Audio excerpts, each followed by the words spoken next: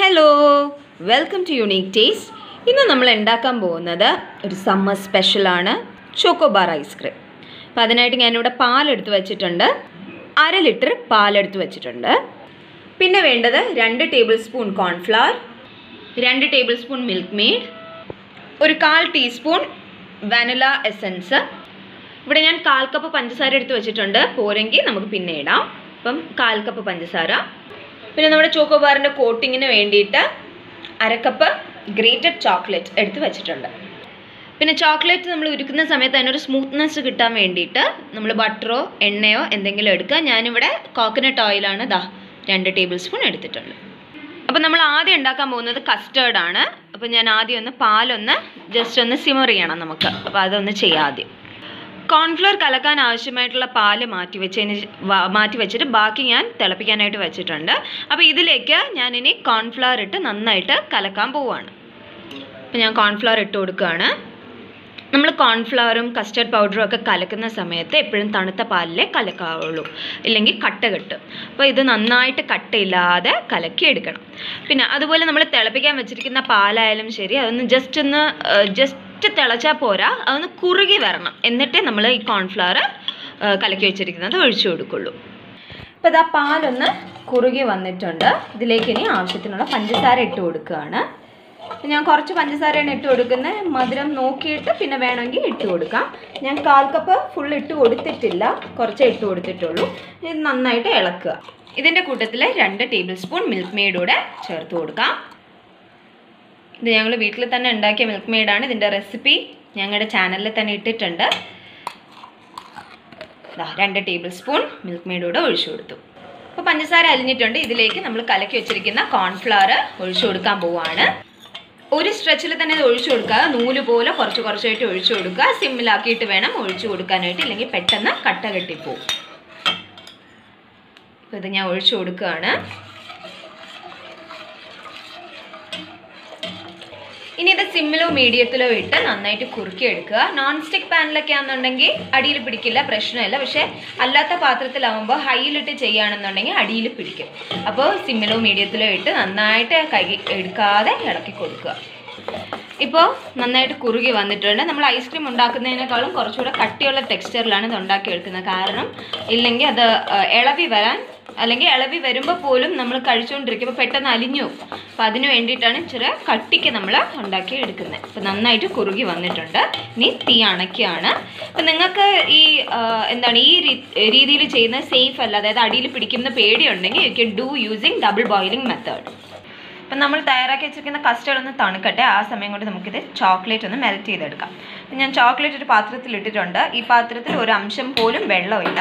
അപ്പോൾ അടിയിൽ ഞാൻ വേറൊരു പാത്രത്തിൽ വെള്ളം തിളപ്പിക്കാൻ വെച്ചിട്ടുണ്ട്. അപ്പോൾ അടിയിലത്തെ പാത്രത്തിലെ വെള്ളം തിളച്ച് അതിൻ്റെ ചൂട്, അതായത് അതിൻ്റെ ആവിയുടെ ചൂട് തട്ടി വേണം നമ്മുടെ ഈ പാത്രത്തിലിരിക്കുന്ന ചോക്ലേറ്റ് ഉരുകാനായിട്ട്. വേറൊരു കാര്യം, ഈ വെള്ളത്തിൽ ഈ മുകളിലത്തെ പാത്രം, ഈ ചോക്ലേറ്റ് ഇരിക്കുന്ന പാത്രം അടിയിലത്തെ പാത്രത്തിലെ വെള്ളവുമായിട്ട് മുട്ടാൻ പാടില്ല, ആവി മാത്രമേ തട്ടാൻ പാടുള്ളൂ. ചോക്ലേറ്റ് ഒന്ന് മെൽറ്റ് ആവാൻ തുടങ്ങിയപ്പോഴത്തേക്കും ഞാൻ വെളിച്ചെണ്ണ ഒഴിച്ചു കൊടുത്തിട്ടുണ്ട്. ഇത് രണ്ടും കൂടി ചേർന്ന് നന്നായിട്ട് നമുക്കൊന്ന് ഇളക്കി നല്ല സ്മൂത്താക്കി എടുക്കണം. ഒട്ടും ലംസ് ഇല്ലാതെ നല്ല സ്മൂത്തായിട്ട് നമുക്ക് ചോക്ലേറ്റ് കിട്ടിയിട്ടുണ്ട്. പിന്നെ ഇതും ഒന്ന് ജസ്റ്റ് ഒന്ന് തണുക്കണം. ഇതൊന്ന് തണുത്തതിന് ശേഷം നമ്മളിതൊരു മോൾഡിലേക്ക് മാറ്റും. ഇതുപോലുള്ള മോൾഡ്സ് എല്ലാം മാർക്കറ്റിൽ അവൈലബിൾ ആണ്. നിങ്ങൾക്ക് ഒന്നുകിൽ ഇങ്ങനത്തെ മോൾഡ്സ് യൂസ് ചെയ്യാം. ഞാനിവിടെ യൂസ് ചെയ്യുന്നത് പേപ്പർ കപ്പാണ്. അതാവുമ്പോൾ എല്ലാവരുടെയും വീട്ടിലിപ്പോൾ മൗൾഡ്സ് ഉണ്ടാവണം എന്നില്ലല്ലോ. അതുകൊണ്ട് പേപ്പർ കപ്പ് ആകുമ്പോഴത്തേക്കും റെഡിലി അവൈലബിൾ ആണ്, വലിയ വിലയുമില്ല. അപ്പോൾ ഞാനിപ്പോൾ പേപ്പർ കപ്പിലാണ് നിങ്ങൾക്ക് ചെയ്ത് കാണിക്കാൻ പോകുന്നത്. അപ്പോൾ ഞാൻ ഈ പേപ്പർ കപ്പിൽ ഒന്ന് ഈ ചോക്ലേറ്റ് ഒന്ന് സ്പ്രെഡ് ചെയ്തെടുക്കാൻ പോവാണ്. ഇപ്പോൾ 2 ഞാൻ ഒഴിച്ചിട്ടുണ്ട്. ഞാൻ ഇനി ഇതൊന്ന് ഫ്രിഡ്ജിൽ വെച്ച് നന്നായിട്ട് തണുപ്പിക്കാൻ പോകണം. എന്നിട്ട് നമുക്ക് 2 or 3 ലെയർ ഇതുപോലെ ചെയ്യേണ്ടി വരും. അപ്പോൾ ഇത് ആദ്യത്തേതൊന്ന് സെറ്റായി വന്നിട്ടുണ്ട്. കണ്ടല്ലോ, ഒരു വളരെ തിന്നായിട്ടുള്ളൊരു ലെയറാണ് നമുക്ക് കിട്ടിയിരിക്കുന്നത്. അപ്പോൾ 1 or 2 പ്രാവശ്യം കൂടെ ഞാൻ ഇത് കോട്ട് ചെയ്യാൻ പോവുകയാണ്. ഇനി ഒരു 1/4 കപ്പ് വിപ്പിംഗ് ക്രീം ഞാനിവിടെ എടുത്തിട്ടുണ്ട്. ഞാൻ ആദ്യം പറഞ്ഞ ഇൻഗ്രീഡിയൻസിൻ്റെ കൂട്ടത്തിൽ ഇത് പറയാൻ വിട്ടുപോയി. ഇപ്പോൾ ഈ വിപ്പിംഗ് ക്രീം ഞാൻ നന്നായിട്ട് ബീറ്റ് ചെയ്ത് എടുക്കാൻ പോവുകയാണ്. ഇപ്പോൾ വിപ്പിംഗ് ക്രീം ഞാൻ നന്നായിട്ട് ബീറ്റ് ചെയ്തെടുത്തിട്ടുണ്ട്. ആ സമയത്ത് ഞാൻ കസ്റ്റർഡ് ഒന്ന് ഫ്രിഡ്ജിൽ വെച്ചായിരുന്നു ഒന്ന് തണുക്കാനായിട്ട്. അപ്പോൾ ഞാൻ അതിനെ ഒന്ന് പുറത്തോട്ട് എടുക്കട്ടെ. ഇതിപ്പോൾ നല്ല കട്ടിക്കാണ് ഇരിക്കുന്നത്. ഇതൊന്ന് ബീറ്റ് ചെയ്ത് ഞാൻ ഒന്ന് സോഫ്റ്റ് ആക്കാൻ പോവാണ്. ഇതിപ്പോൾ ഞാൻ സ്മൂത്ത് ചെയ്ത് എടുത്തിട്ടുണ്ട്. ഇതിലേക്ക് നമുക്കിനി കുറച്ച് വാനില എസൻസ് ഒഴിച്ചു കൊടുക്കാം. ഒരു 1/4 ടീസ്പൂൺ വാനില എസൻസ് ഒഴിച്ചു കൊടുത്തിട്ടുണ്ട്. ഇതും അതുപോലെ വിപ്പിംഗ് ക്രീമും കൂടി ഇനി ഒരുമിച്ച് എടുത്തിട്ട് പതപ്പിക്കാൻ പോവാണ്. അപ്പോൾ ഇത് ഫുള്ള് നന്നായിട്ട് ബീറ്റ് ചെയ്ത് എടുത്തിട്ടുണ്ട്. അപ്പോൾ ഒരു കപ്പ് ഞാൻ ഫ്രിഡ്ജിനകത്ത് വെച്ച് നന്നായിട്ട് തണുപ്പിച്ചെടുത്തേക്കാണ് ചോക്ലേറ്റ് ഒഴിച്ചതിന് ശേഷം. ഇതിനകത്തേക്ക് ഞാൻ ഇത് ഐസ്ക്രീം ഫില്ല് ചെയ്ത് കൊടുക്കുകയാണ്. അപ്പോൾ ഞാൻ ഫില്ല് ചെയ്തിട്ടുണ്ട്. ഇനി ഇതിൻ്റെ മുകളിൽ ഒരു പാർച്ച്മെൻറ്റ് പേപ്പർ വച്ചതിന് ശേഷം സ്റ്റിക്ക് വയ്ക്കാൻ പോവാണ്. ഇതുപോലെ വച്ചു. ഇനി ഒരു റബ്ബർ ബാൻഡ് ഇട്ട് കൊടുക്കാൻ പോവാണ്. സ്റ്റിക്ക് വെച്ച് കൊടുത്തിട്ടുണ്ട്. അപ്പോൾ ഇതുപോലെ അടുത്തതും കൂടെ ഞാൻ ഫില്ല് ചെയ്യാൻ പോവാണ്. അപ്പോൾ ഞാൻ രണ്ടും വെച്ചിട്ടുണ്ട്. ഞാൻ ഇനി ഇത് ഫ്രീസറിൽ വെച്ച് നന്നായിട്ട് തണുപ്പിച്ചെടുക്കാൻ പോവാണ്. ഒരു 8 to 10 hours ഇതിങ്ങനെ ഫ്രീസറിൽ വെക്കണം. അപ്പോൾ അതിന് ശേഷം എടുത്തിട്ട് കാണിക്കാം. അപ്പോൾ ഞാനിത് നല്ല ഡീപ്പ് ഫ്രീസ് ചെയ്ത് എടുത്തിട്ടുണ്ട്. ഇനി ഞാൻ ഇതൊന്ന് അൺമോൾഡ് ചെയ്യുവാണ്. ഈ പേപ്പർ കപ്പിനെ കീറിയാണ് എടുത്തത്. അപ്പോഴത്തേക്ക് ഇതുപോലെ കറക്റ്റായിട്ട് അൺമോൾഡ് ചെയ്ത് കിട്ടിയിട്ടുണ്ട്. ഓക്കെ, അപ്പോൾ ഞാനിവിടെ ഒരു പാത്രത്തിൽ ഐസ് ഫ്രീസ് ചെയ്തിട്ട് അതിൻ്റെ മുകളിലൊരു ബട്ടർ പേപ്പർ വച്ചതിന് ശേഷം